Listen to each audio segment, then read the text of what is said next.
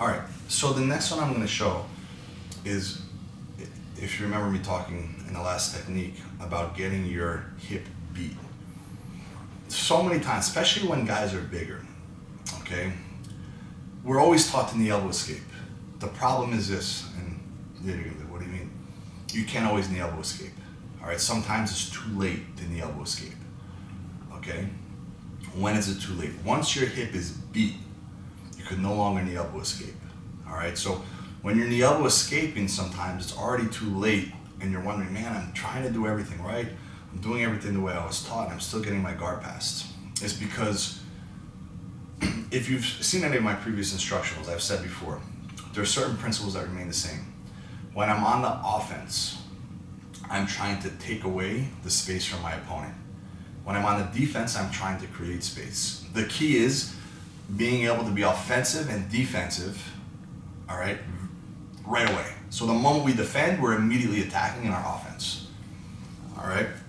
If we're being offensive, we're ready for our partner to defend immediately, then look to be offensive. So we have to be able to be offensive as soon as defensive as soon as we're done being offensive. So we have to be able to have the ability to go back and forth.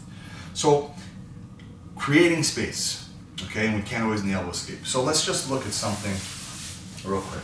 He's gonna stand in front of me. He walks to my hip, and he walks to my hip. Now, from this position, all right, it's very hard to knee elbow escape. My hip is already beat, all right? Yes, there's inversion drills that we can do, which we're gonna go over, okay? But right now, it's very hard to just knee elbow escape, okay? So the problem is if your partner's standing above you, this is the first problem, laying down, all right?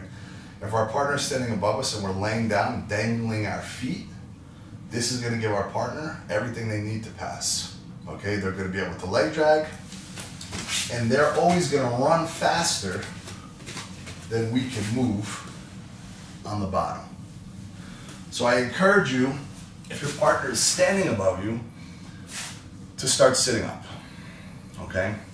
Now, you see when people are sitting up, if he was to step by me, again, from here, for me to knee elbow escape or just simply turn into him, he could run faster than I could spin.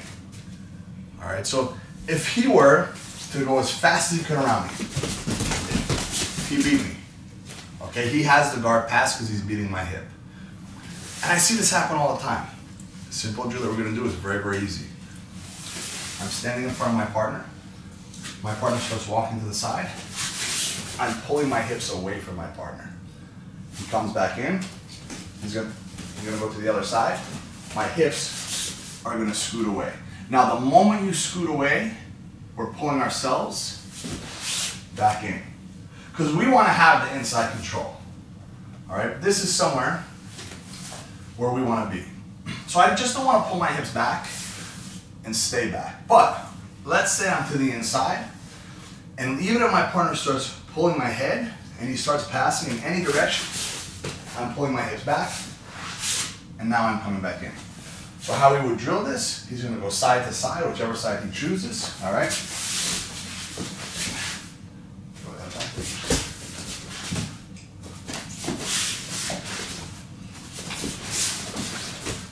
Every time I come back in, I'm getting inside control. I'm creating space, and then I'm taking up the space. Understand the concepts and the principles that I'm saying, because this concept carries through not just this guard recovery, it's every position that we're in. Creating and taking away, okay? So remember, we're sitting here, if our partner goes to beat our hip, the easiest way to recover is simply to pull ourselves away, okay? And then we re-enter. Here we go.